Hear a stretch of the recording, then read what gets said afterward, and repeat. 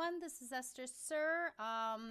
Welcome back to the Holy Spirit Disciple Training, number 2. So let's get started. He ascended, he meaning Jesus Christ, 40 days after Jesus' resurrection. And as promised, he poured out the Holy Spirit for the first time to 120 disciples gathered in Mark's attic 10 days later. From then until now, the Holy Spirit came to God's children who believed in Jesus that had been forgiven from their sins. You could be forgiven by asking God for forgiveness. And He has changed their lives to expand the nation of God. The world cannot give life in resurrection. Introduced in the Gospel of John, chapter 6, verse 35, 41, 48, 51, he said, I am the bread of life. Verse 35 says, And Jesus said unto them, I am the bread of life. He that cometh to me shall never hunger, and he that believeth on me shall never thirst. I am that bread of life. I alone afford by my doctrine and spirit that nourishment by which the soul is saved unto life eternal. By Adam Clark commentary. Verse 41 says, The Jews then murmured at him because he said, I am the bread which came down from heaven. Verse 48, I am that bread of life. He emphasizes once more. But in verse 49, Jesus said, Your fathers did eat manna in the wilderness and are dead.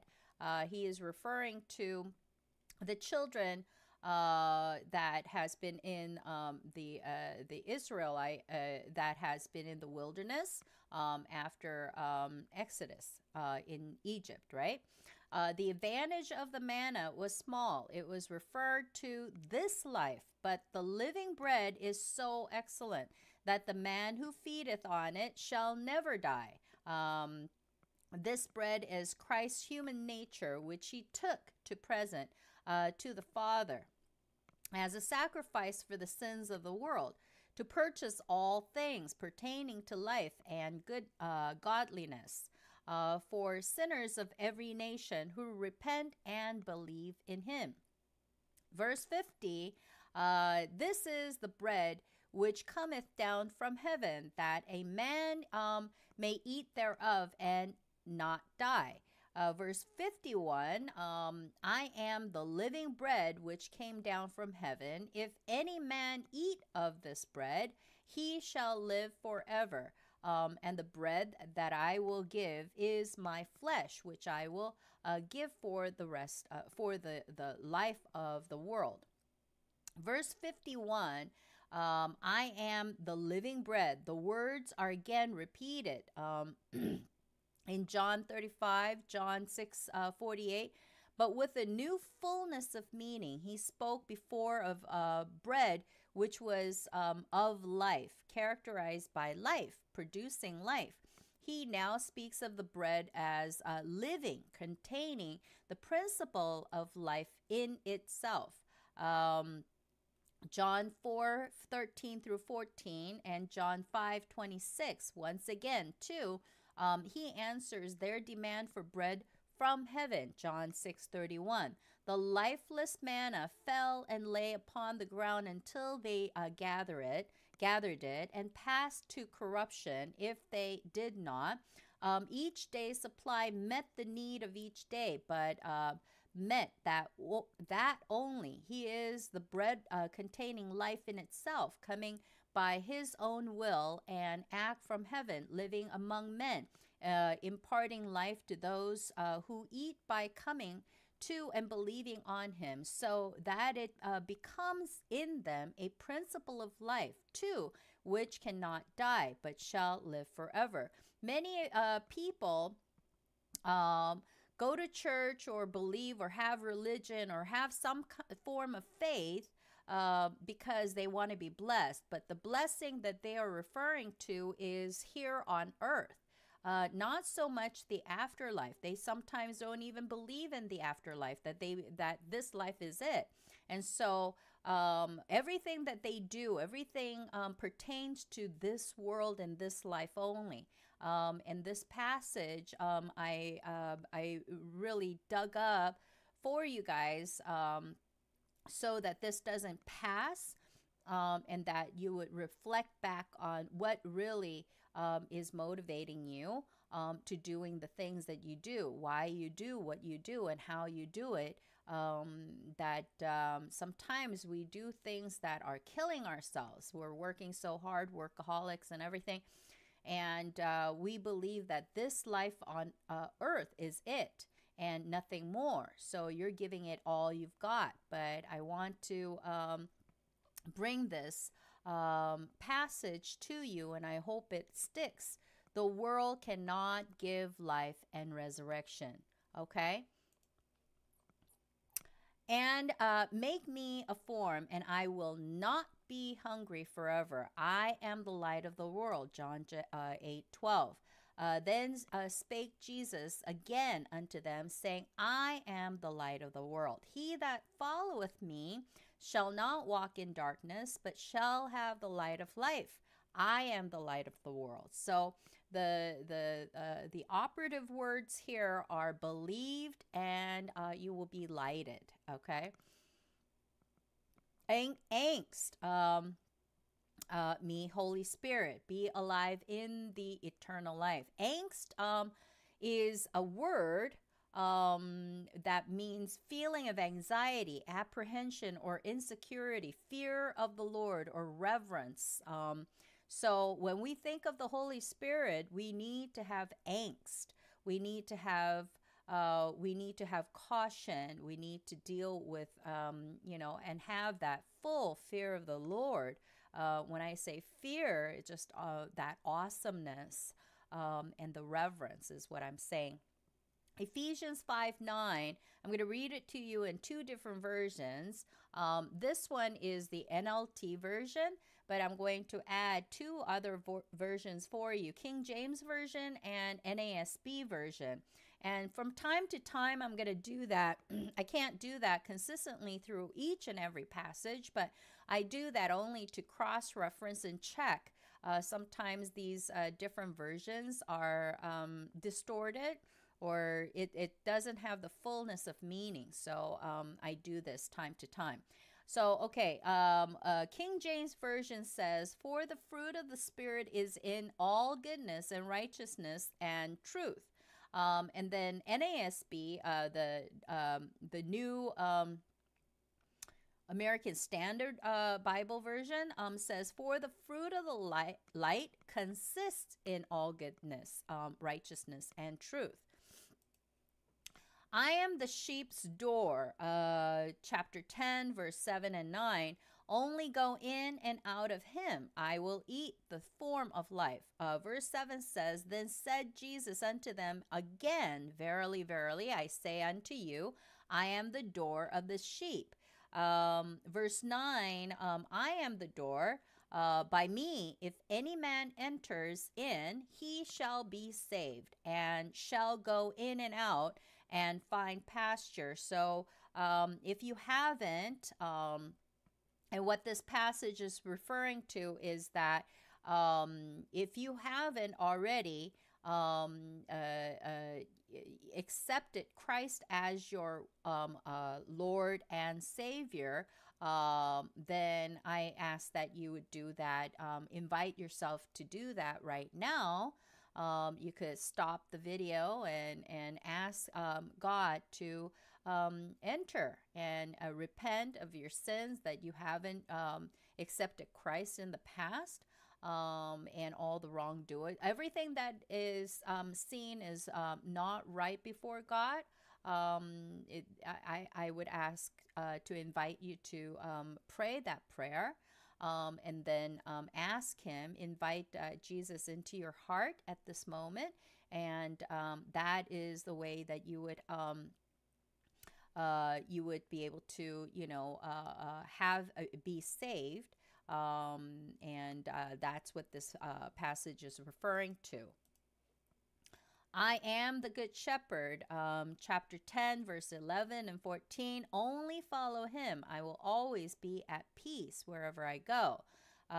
Verse 11 says, I am the good shepherd. The good shepherd giveth his life for the sheep. He laid down his life for the sheep. We are the sheep. And verse 14 says, I am the good shepherd and know my sheep and am known of mine. Which means, I don't like the way that is word, but it just means that my sheep knows me. I know my sheep and my sheep knows me. And this is a good reference to those that are, Christian moms and parents and grandparents and so on that are, waiting for their loved ones to, be accepted into the kingdom of God. Know this first. God said Jesus is the good shepherd and he knows his sheep and his sheep knows him. Even the people that are very, really against and there's a lot of energy, whether it's good or bad, it's a good sign. If there's no energy, if they're just kind of dismissing it altogether, that's a bad sign. But if there's energy, there's conflict. It's an internal conflict that's going on. So I would, if I were you, the loved one, I know it's hard when you're dealing with a person all the time, but I would pray really diligently and I would ask that you, find yourself amongst some, trusty intercessory prayer team. I am one of them, so you can join in on the prayer and request that we would pray for you and your family or whatever, and we would do so. Okay. So, but know that, it's not something that we did or we didn't do. Jesus knows his people. He's got you covered. Okay, so don't worry. I am the resurrection and the life. 11:25. I'm hoping for more. I live even if I die. Verse 25, Jesus said unto her, I am the resurrection and the life. He that believeth in me, though he were dead, yet shall he live. Isn't that the good news? I am the way, the truth, and the life. 14:6. Jesus saith unto him, I am the way, the truth, and the life. No man cometh unto the Father but by me. It's a no-go. Here's the way it is. We can do the debate all day long. We can argue all day long. But at the end of the day, we are not the creators. We are the creation. And therefore, whoever is the creator has the set. The rules, therefore, is set before the creator. We are the creation. And the fear of the Lord, the wisdom, knowledge starts with fear of the Lord. And if we don't come to that conclusion in our life that we are not the master of our own destiny, we don't know, that 1 second in front of us, on average, we may live to about 80. It could be a little bit longer, a little bit shorter or whatever, but we don't know what's going to happen in front of us. Like Buddha didn't have, Buddha died.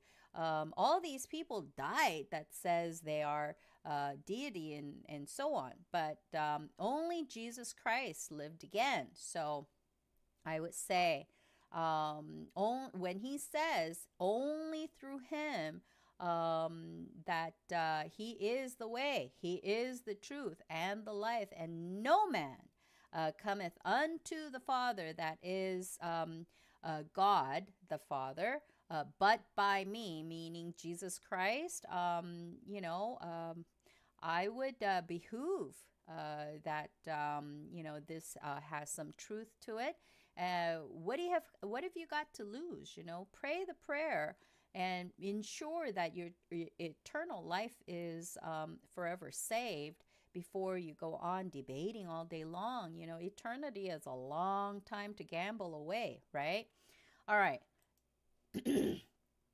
I am the true vine, 15:1 and 5. I am an oak. They will bear a fragrance and delicious fruit, and they will be enjoyed forever.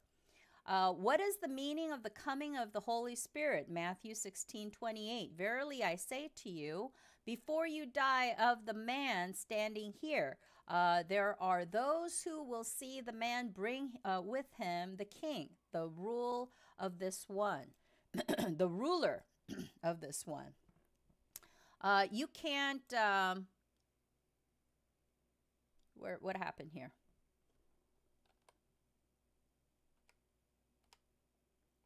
Okay. You can't go against it. Luke 9:27. I tell you the truth. Some standing here right now will die before. I just said that, didn't I? Doesn't it sound? Will die before they see the kingdom of God. It sounds very familiar. For the first time, his kingdom is starting to come true. I think it's because I've been going through and I'm chucking away. This one I'm not going to chuck away, even though there's a lot of mistakes. Pardon me for that. For his kingdom and his righteousness. John 14:18 through 19. Verse 18 says, no, I will not abandon you as orphans. I will come to you. Isn't that an amazing verse for those that are, you feel that you've been orphaned? Maybe, I hate to say for those, maybe you've been adopted and you feel like you're the only soul in this earth. Hang on to this verse, okay? Take comfort in this verse. John 14:18 says, no, I will not abandon you as orphans. I will come to you. Read this until it resonates into your spirit and soul, people.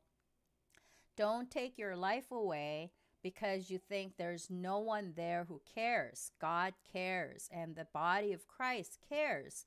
I care enough to spend days and weeks and putting this together, frantically putting this together. Nobody assigned me. Nobody told me to do it, but the Holy Spirit told me to do it. Somebody out there is waiting for God's word and taking comfort, needing that comfort. So if you're out there, if you come across this video and this resonates with you, well then we've all been praying for you, okay?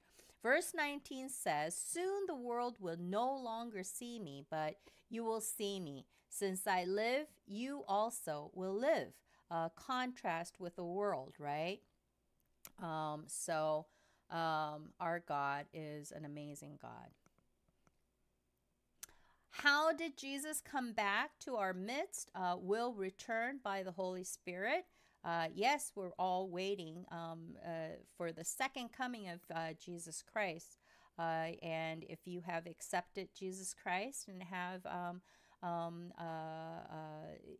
asked for the baptism of the Holy Spirit, then you too will be waiting for that second coming of Christ. John 14:26 says, but the Comforter, which is the Holy Ghost, whom the Father will send in my name, he shall teach you all things and bring all things to your remembrance whatsoever I have said unto you. I have a very bad memory. I don't want to say that. I used to, let's say it like that. So I'm not good at memorizing or anything. But I'm sure it's because I haven't tried. But But I have listened to the Bible many, many times, several dozens of times, but not enough where I would be able to pinpoint certain passages or whatever. But at times when I need to, the Holy Spirit reminds me of certain passage that I need to go back to and study. And really, Holy Spirit is our teacher. He is the teacher that teaches us all things. And what did you say we learned that day? John 14:20. At that day, ye shall know that I am in my Father, and ye in me, and I in you. Principles of life in the heavenly state. If you're conflicted, if you have questions, whatever your doctrine, whatever your faith, and you are wondering, what if there is something else out there? What if this Bible, what if Jesus Christ is a real deal? And if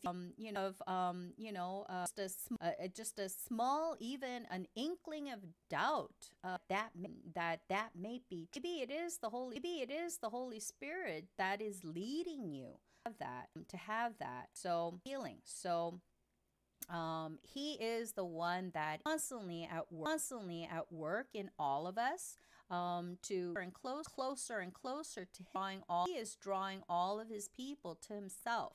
And know that he's not going to not a one soul, leave this earth with him catching them. Okay, so that believe in that. Okay. God only heard. With the coming of Jesus, he was able to be seen through the eyes. The advent of the Holy Spirit has made it available for us to receive God into us. A person over 2,000 years ago, that is only written in the book, and you may or may not know, may have never seen. How can you know? How can you believe? But it is the Holy Spirit who is constantly working in our spirit to witness to us, and to teach us and to testify that Jesus Christ is real. He is the real deal, guys. Just as Jesus' life was prophesied beforehand in the Bible, the coming of the Holy Spirit is the fulfillment of the words prophesied beforehand in the Bible. John 16:7, nevertheless, I tell you the truth. It is expedient for you that I go away. For if I not go away, if I go not away, the way that they word that, the Comforter will not come unto you. But if I depart, I will send him unto you. Act 1:5, John baptized with water, but in just a few days you will be baptized with the Holy Spirit. Concrete fulfillment commitments. Read the following passages and think of places, recipients, people used, methods, and phenomena that have appeared. Okay. All right, so Acts 2:1-4, on the day of Pentecost, all the believers were meeting together in one place. Where is that one place? Mark's upper room, right? Suddenly there was a sound from heaven like the roaring of mighty windstorm, and it filled the house where they were sitting. Then what looked like flames or tongues of fire appeared and settled on each of them. And everyone present was filled with the Holy Spirit and began speaking in other languages as the Holy Spirit gave them this ability. And I am praying for you right now that Spirit is going to come upon each and every person that is going to watch this video and listen to this video. I pray that prayer that the Holy Spirit will reside and come into your hearts Acts 8:14 through 17, when the apostles in Jerusalem heard that the people of Samaria had accepted God's message, they sent Peter and John there. As soon as they arrived, they prayed for these new believers to receive the Holy Spirit. The Holy Spirit had not yet come upon any of them, for they had only been baptized in the name of the Lord Jesus. Then Peter and John laid their hands upon these believers, and they received the Holy Spirit. So let's go back and recount. We are looking at all the people, all the believers were met in one place. So that is a location, right? And then the sound, the different things that happened, sound from heaven like a roaring of mighty windstorm, and it filled the house. And then like flames or tongues of fire. So all these people were just like, they're speaking in tongues in different languages. And then these were people, they were from Samaria. And then they were shocked, and they sent Peter and John, right? So all these things that we're going back to. Where am I? Okay, so Acts 9:10 through 18. So this is a long passage. Now there was a believer in Damascus named Ananias. The Lord spoke to him in a vision, calling, "Ananias." "Yes, Lord," he replied. The Lord said, "Go over to Straight Street, to the house of Judas. When you get there, ask for a man named Tarsus named Saul. He is praying to me right now." Isn't that amazing? I wish that would happen to me right now with all the people that it would be just like that in those days. "I have shown him a vision of a man named Ananias coming in and laying hands on him so he can see again." "But Lord," explained Ananias, "I've heard many people talk about the terrible things this man has done to the believers in Jerusalem. Saul was a bad, bad guy. He was killing all the Christians, right? And he is authorized by the leading priest to arrest everyone who calls upon your name." But the Lord said, "Go, for Saul is my chosen instrument to take my message to the Gentiles and to kings, as well as to the people of Israel." So if you are thinking, "Oh boy, these people are never going to be God's people. They're just their character and all of these things, what they've done and how they're doing it." God chooses who He chooses. So we need to pray for everybody. "And I will show him how much he must suffer for my name's sake." So Ananias went and found Saul. He laid his hands on him and said, "Brother Saul, the Lord Jesus, who appeared to you on the road, has sent me so that you might regain your sight and be filled with the Holy Spirit."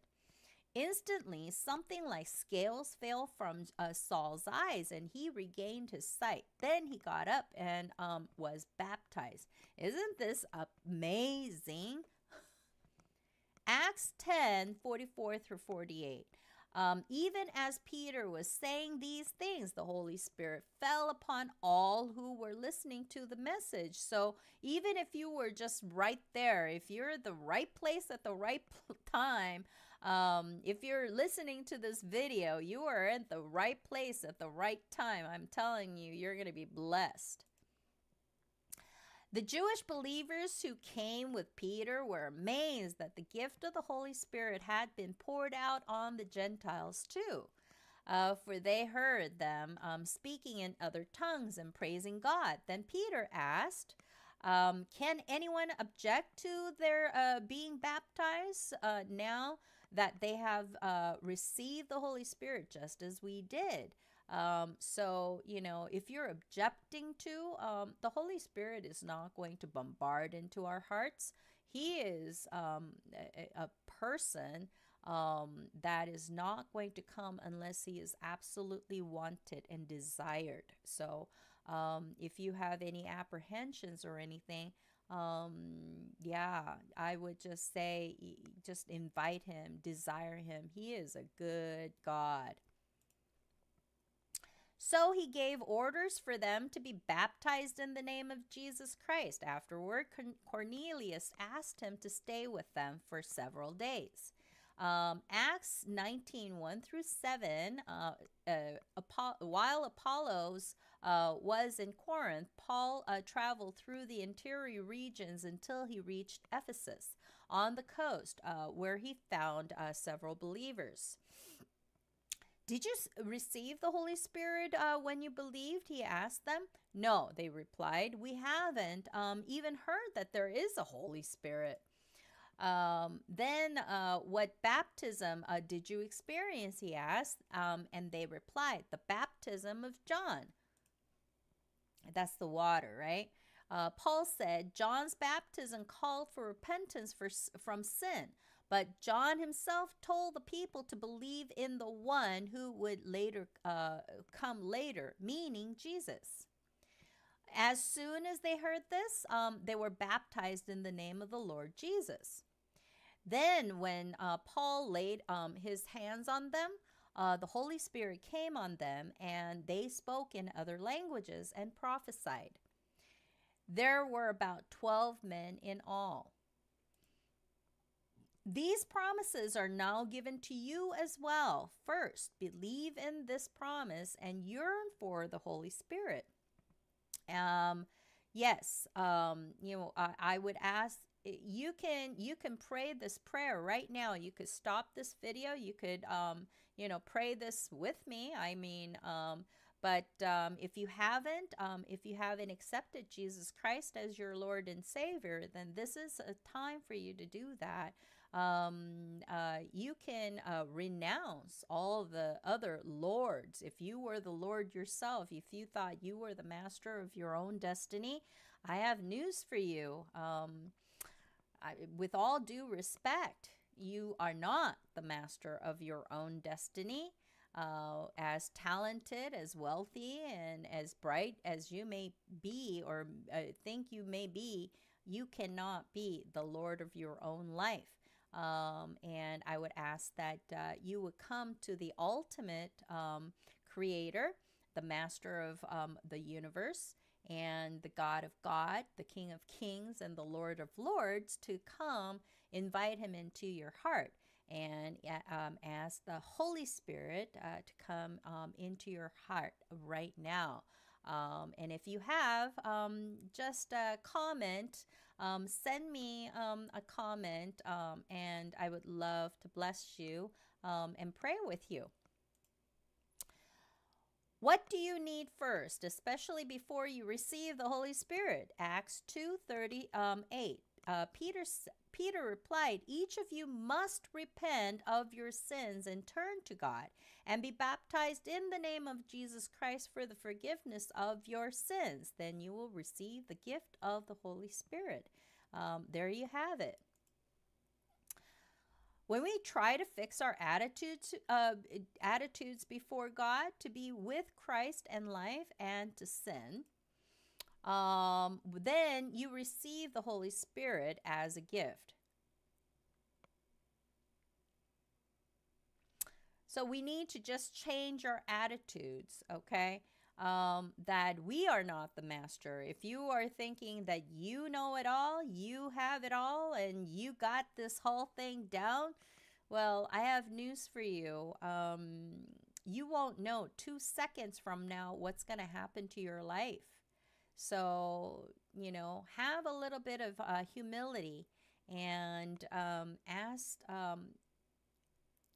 the Lord of Lords, the creator of all, how your life should be. If you would turn over your life to him, then I congratulate you and welcome you into the body of Christ. Then you receive the Holy Spirit as gift. Okay, so Luke 11:13, if you know that you will give good things to your children, even if you are evil, your heavenly Father will not give the Holy Spirit to those who ask. So our Father, our God is our Father, our spiritual Father, our Father in heaven, our Creator, and He's not going to want bad things for us. And that's why He has sent His only Son, the most precious.